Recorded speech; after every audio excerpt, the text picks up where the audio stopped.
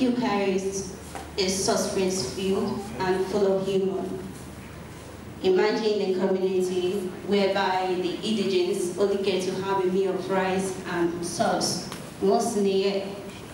And at the same time, in that same community, the parish council chairman could afford to have the same meal of rice and sauce every other week. Of course, money, just first. Another thing, the lead character, Akagu, used religion as a political tool to accumulate wealth from the church purse for his own selfish use. And like when the second reader was reading from the 11th chapter, we realized that even the parish priests, they are not exempted from the corruption. They have eaten deep into the body of Christ.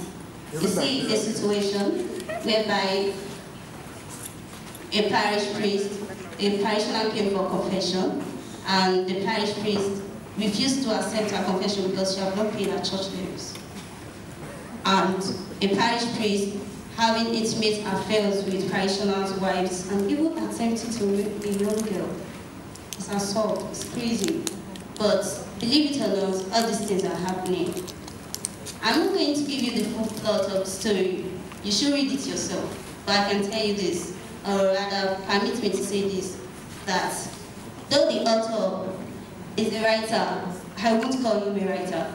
I'd rather call him a painter, an artist, because he used pen and brush and paint to paint a very vivid picture of the corruption happening in the body of Christ.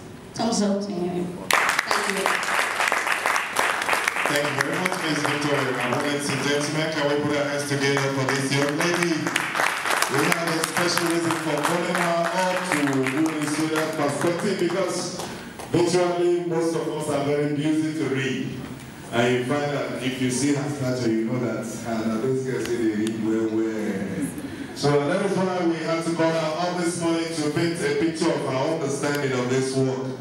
Thank you very much, Victoria, for coming.